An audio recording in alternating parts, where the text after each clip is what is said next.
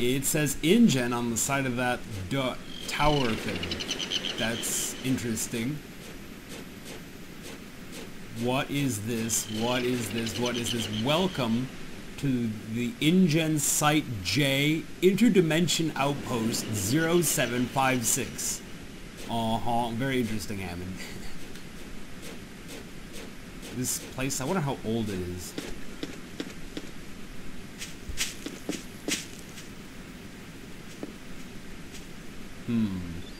Looks like no one's been here in a long time.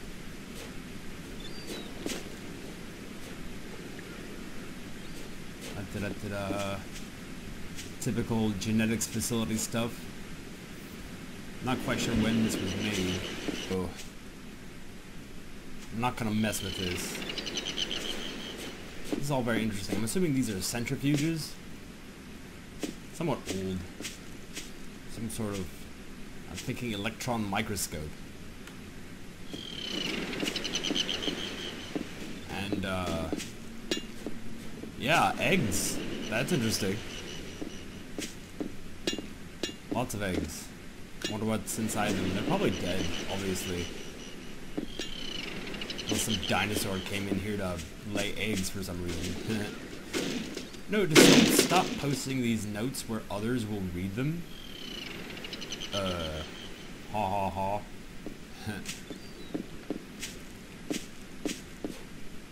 Anyway, let's see what else is in here. InGen crate.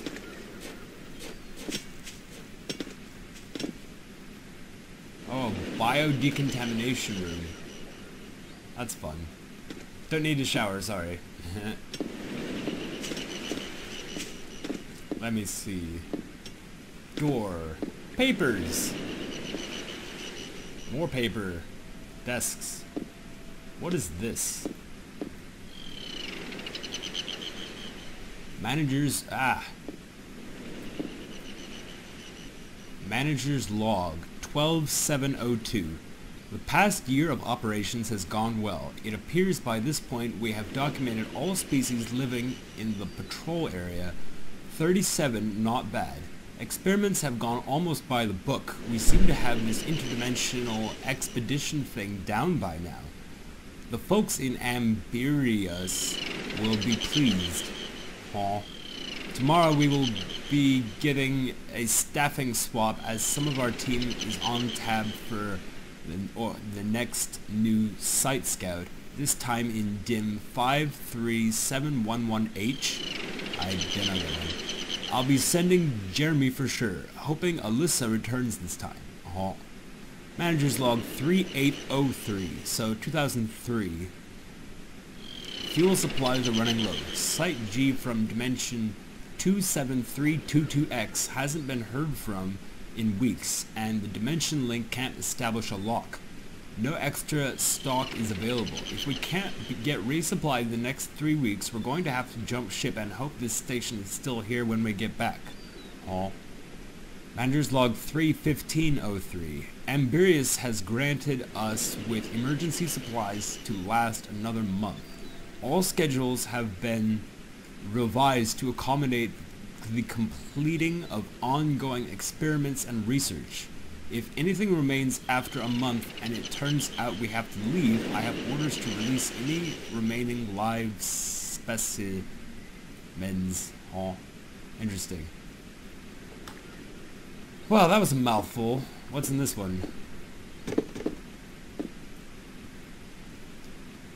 Norman Caldwell, 7/12/2001. I've finally been given the go-ahead to proceed with experiment H4389. We're going to attempt combining local genuses of Parasaur and Deinonychus into a single genome. This isn't especially new for the CE project, but as far as I know, no one has yet created a carnivore with the, whatever you call it, pompadour thing on the head. We really have no idea what it will be like. Plenty of reason to get excited. 8/09/2001. I've needed to do a little tweaking to get the genomes to click, but I think it'll work now. Seems there were too many redundancies when combining the code for the heads. Impatience would have me cut and paste whichever ones fit together successfully, but I think I've got an amalgam figured out. He'll be bred next week. 10/02/2001. He hatched this morning. Interesting skin pattern to be sure. I am more than impressed with the results. One of the caretakers got dizzy after he started making a strange sound yesterday and... oh, very interesting.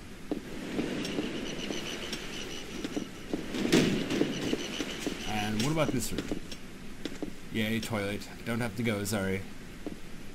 Da-da-da. Storage and sleeping quarters, I guess. What is in here? Ooh, ah, it's guns. Whoa. Yep, it's guns. Well, those look nice. I'll just leave those there.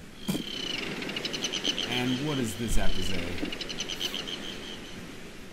Koshiro Hazami, 10/25/99. Wow. So, my first extra-dimensional position. Crazy, all this stuff that was out there and we never even knew. It's pretty exciting. It's taken a while to swallow, but the biggest thing going on in all this is definitely the whole Saurischian genetic genesis nexus thing.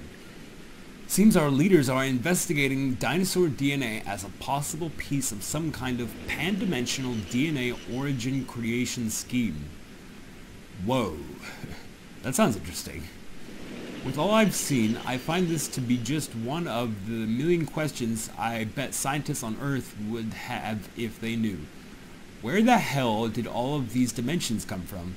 Why do they have Earth-like species on them at all?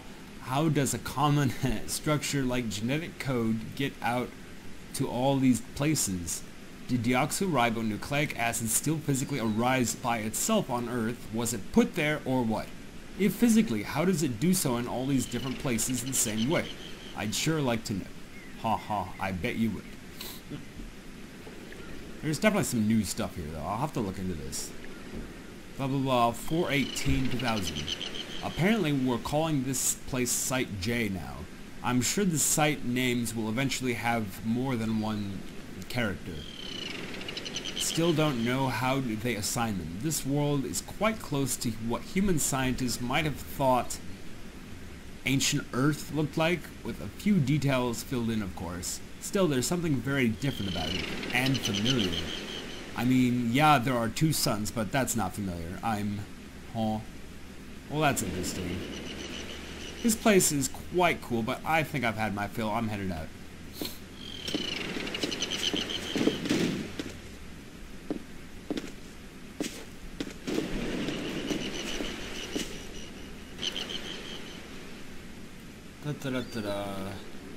So, I mean, those copies were cool, but oh, wait a second. There's a new dinosaur on the beach. Hello? Let's see, what's this one called?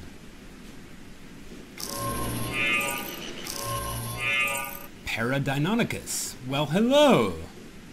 How are you?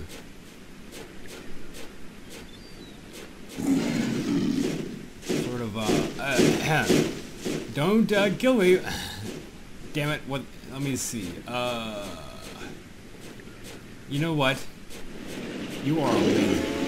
Beautiful, cool. How about you, like, come with me, you know? Yeah, I mean, I'll take that as a yes.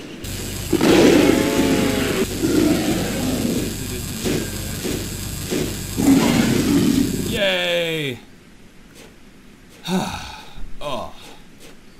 Well, mission successful. That was pretty awesome. I have to tell Ares about this. There we go.